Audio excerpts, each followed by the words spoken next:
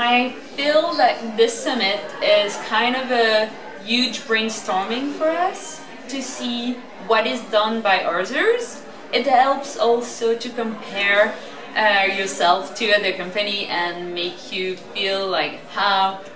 sustainable you are and what you can do. And because the summit brings people from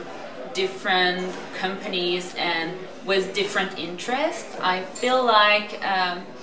really see it as a brainstorming with ideas coming from everywhere, and it helps you improve a lot. There are a few of finished product companies that are working a lot on calculating their footprint and what they can do, and seeing how much importance they pay to the raw material helps me rethink how I want my raw materials to be, and how can I provide them tools, useful tools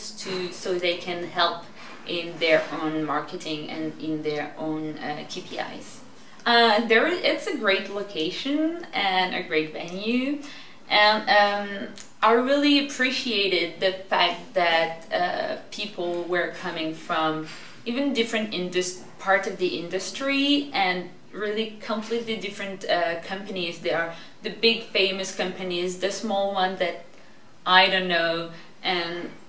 they come all around from Europe and from the world and from different parts of the cosmetic world, so this is very interesting.